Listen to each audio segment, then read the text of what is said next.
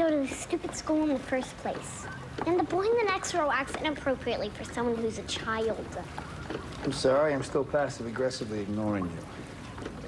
Other kids answer questions. They don't get into trouble. You didn't get in trouble for answering questions. You yelled at the principal. Oh, you know what? You're gonna find this interesting.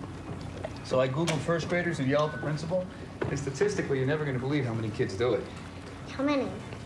9. That is Chris Evans in Gifted with, well, tell us a little bit, just give us a little overview of the story.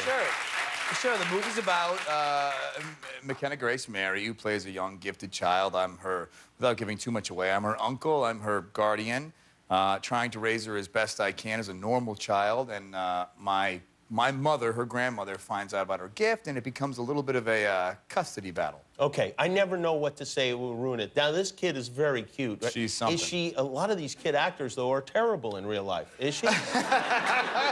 Well, they say don't work with kids and animals. We have both in this movie. I'm telling you, McKenna is something else. You got to find that balance of a girl who is still a kid, who still has that wild freedom and, you know, extemporaneous personality, but also knows this is a job and you got to be professional. She walks that line flawlessly. She's something else. How is making a movie like that different from making like one of these big superhero movies?